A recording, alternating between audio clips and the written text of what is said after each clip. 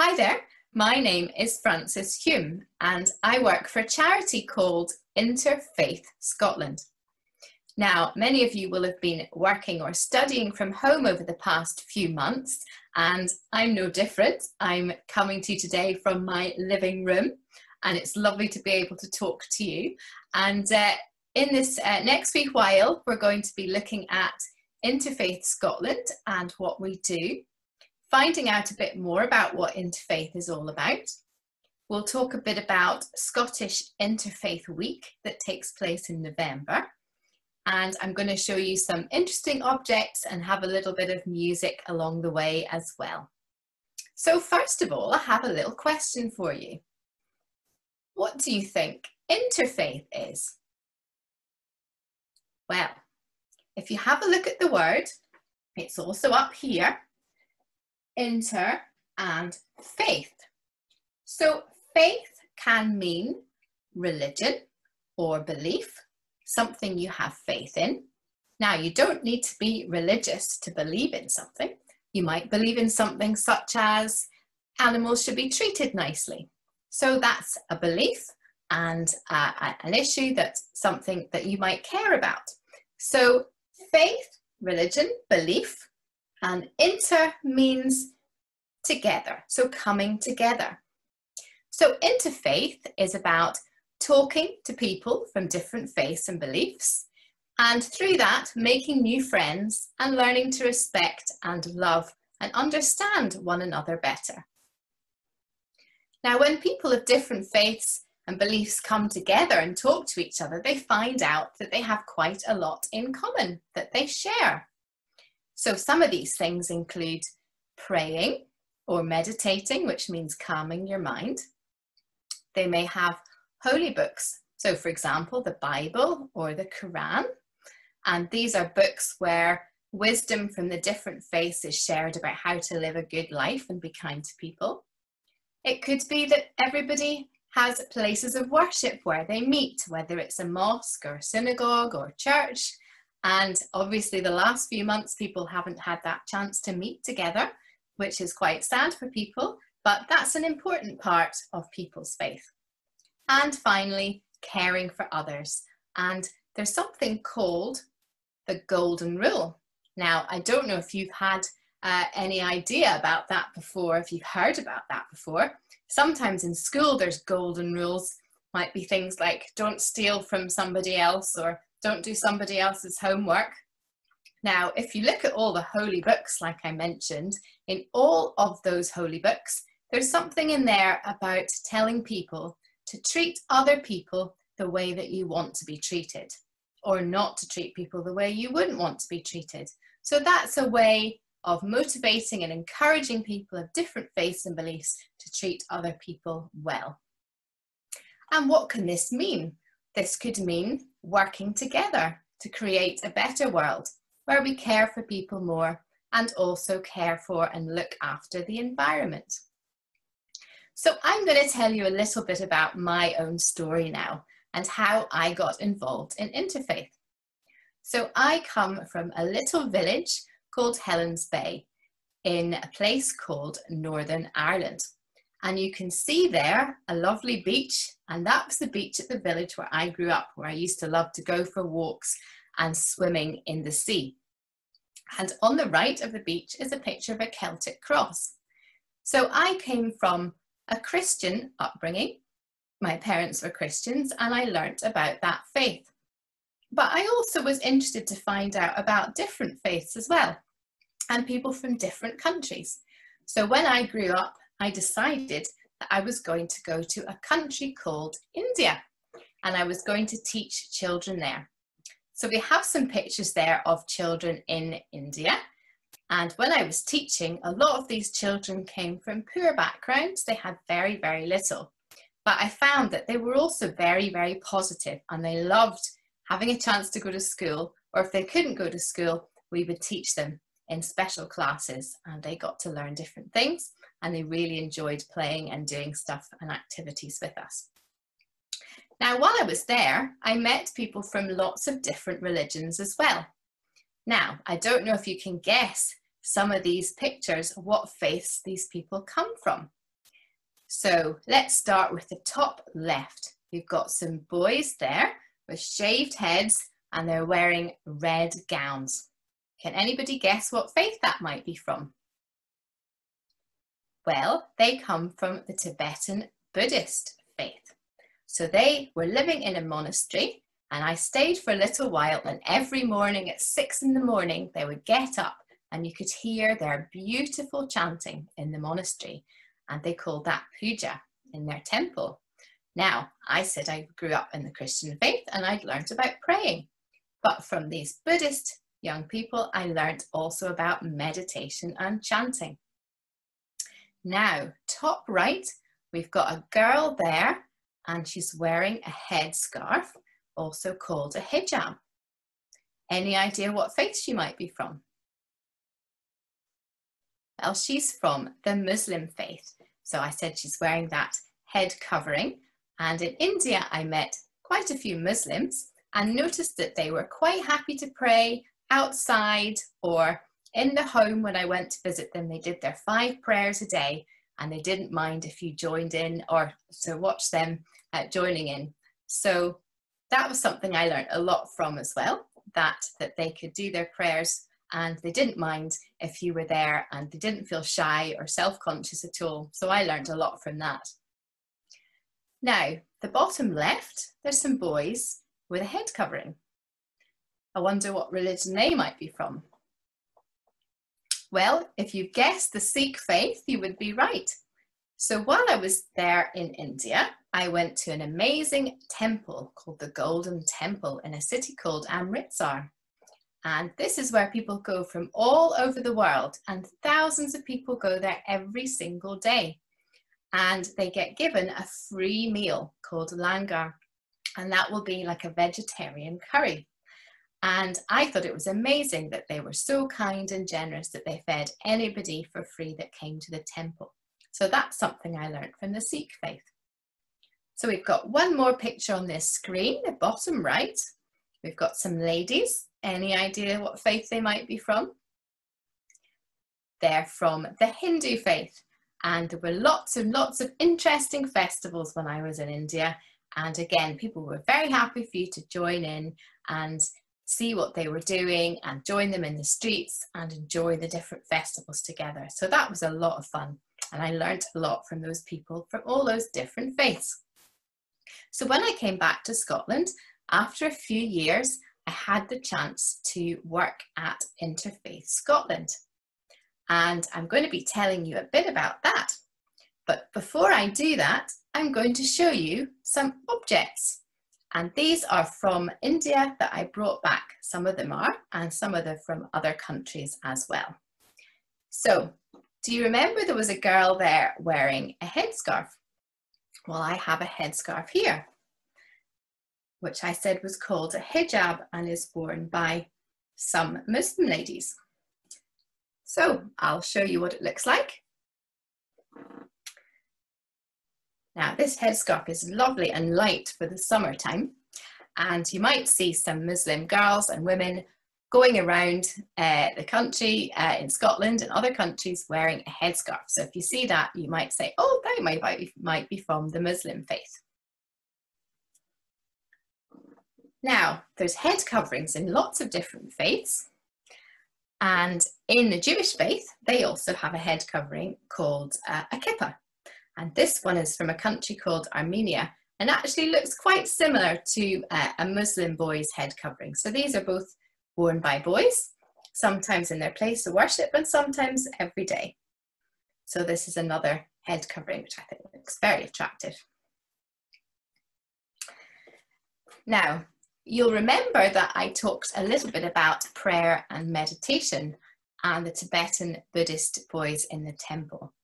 And a couple of things that you see in Tibet.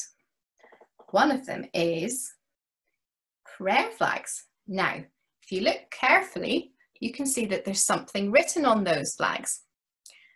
And these are hung up, especially in high mountain places in the Himalayas. And when the wind comes, the flags shake, and the idea is it's like the prayers going out into the world. So that's prayer flags. It's a lovely idea. There's also something called a prayer wheel. And if I get the top off there, you'll see that there's some prayers written in Tibetan. There we go. Have a little look there. Got some prayers. And put that lid back on. And move that round and round. Again, this is like the prayers going out into the world. So it's a nice idea or symbol about prayer. Two other things that I saw in the monastery. We have some, these are called tingsa, and these are bells. And again, you'll see that there's some texts on these from the faith, from their scriptures. And one of the things we do in meditation is to listen to the sound of the bells. And as the sound goes away, you can think about calming your mind.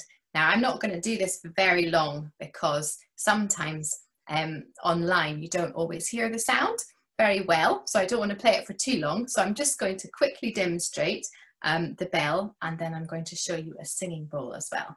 So this is what the bell or the tingsa sounds like.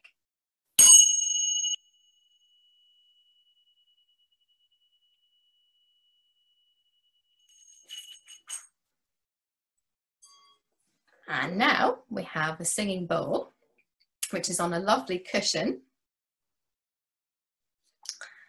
And I'm going to play this now. So I'm going to hit the side and go round and round, and you can hear the sound coming from the singing bowl. And this is also used in meditation.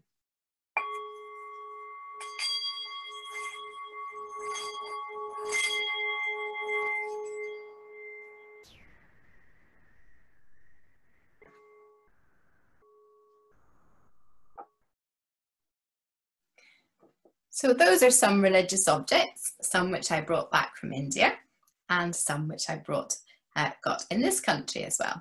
So now we're going to have a little think or look at what kind of interfaith activities you might be able to get involved in Scotland itself. So you don't have to go overseas, you can do things in your own country too.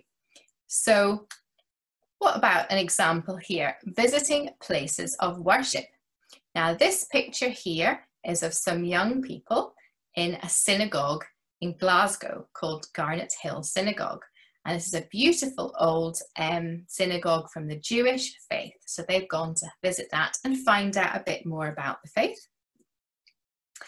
You might want to share food together. Now you remember I spoke about the Golden Temple in India, where the Sikh people came from all over the world.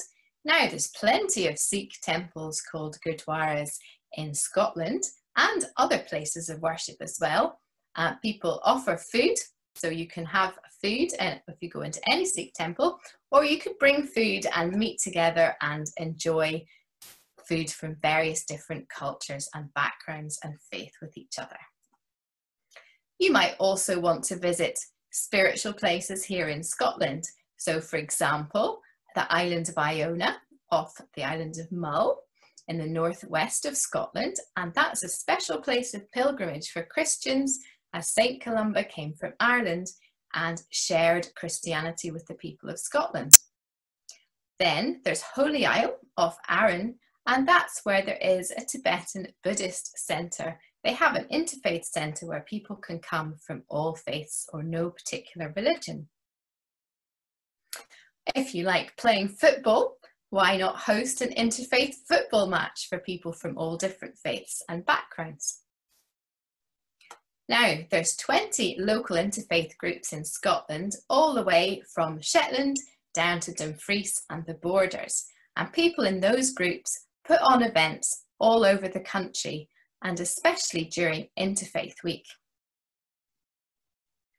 And also we have school workshops. So I have a group of volunteers from all different faiths who go into primary and secondary schools, who talk about interfaith and talk about their faith and what it means to them.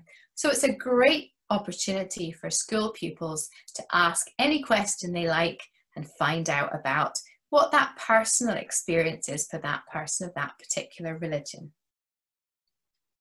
Now, I've mentioned Scottish Interfaith Week, and this year we have a special theme, which is connecting. And as you can see, the week is taking place in 2020 from the 8th to the 15th of November.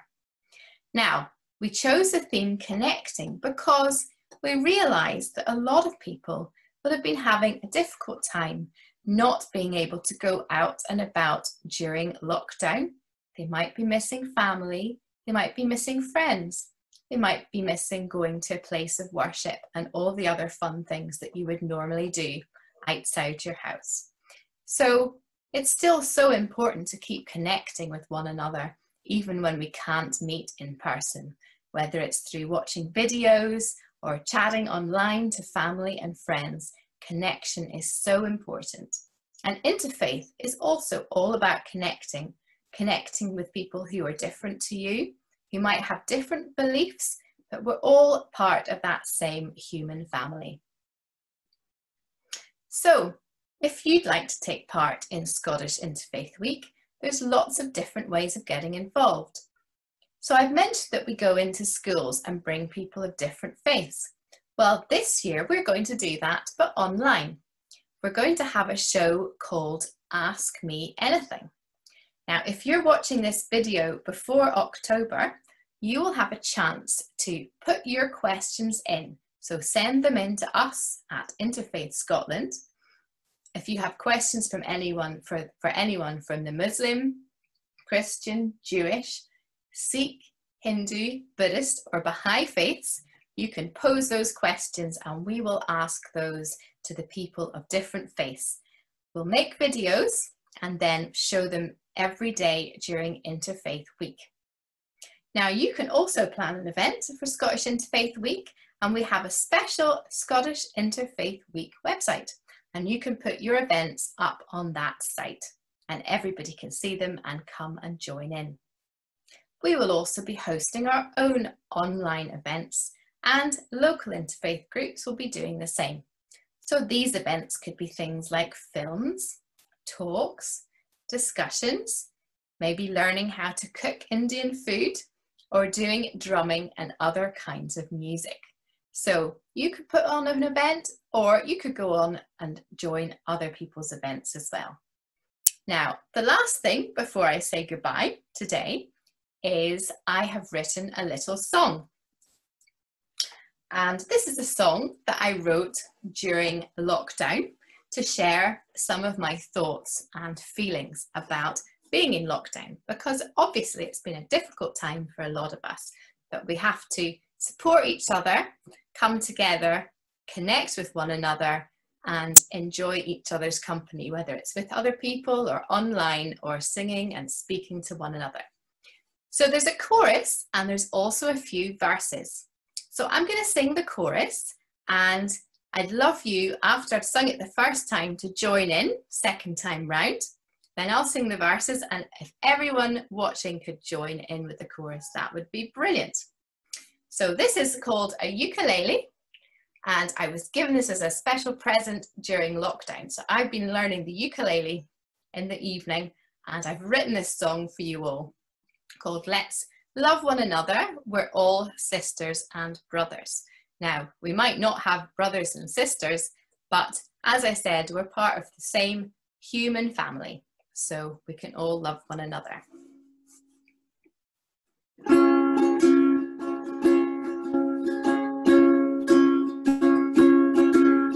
Let's all love one another. We're all sisters and brothers. Join in. Let's all love one another. We're all sisters and brothers.